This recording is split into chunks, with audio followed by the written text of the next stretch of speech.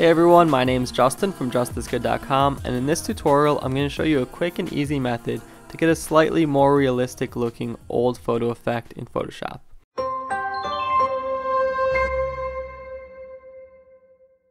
So with your photo open, head over to Layer, New Adjustment Layer, Hue Saturation.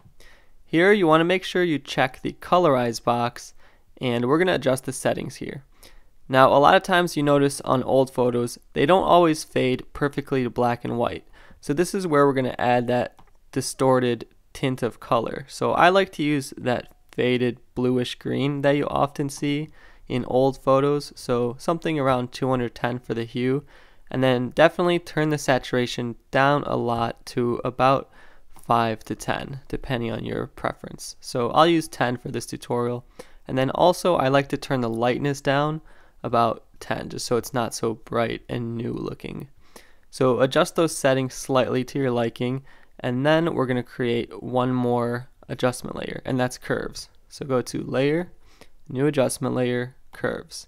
On this adjustment layer I'm going to add one anchor point about 25% up the line, and then you're just going to drag the bottom left corner upwards about to this level, so you'll get a bit of that fade on the blacks. So you can see my dot is at an input of 0 and an output of about 35. So once you have that adjusted to your liking, we can just do one or two final touches to create our final image. So head over to your original photo, right click, and convert it to a smart object. This way we can add some smart filters on there. So head over to Filter, Blur, Gaussian Blur, and just use something very light, maybe 1 to 2 pixels, just to blur up the photo a little bit, make it look a little bit more old looking. Also, if you'd prefer, you can go to Filter, Noise, Add Noise, and you can add a small percentage of fuzz and noise, maybe just 2 to 5%.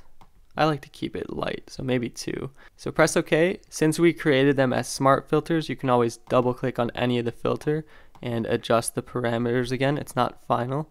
So once you're happy with everything, you'll have your old school looking photo effect with that realistic tint of color that often happens when these photos fade. If you enjoyed this tutorial, definitely subscribe to my channel for more videos. And if you had any questions or comments, feel free to leave them below. Thank you guys so much for watching, and I'll see you next time.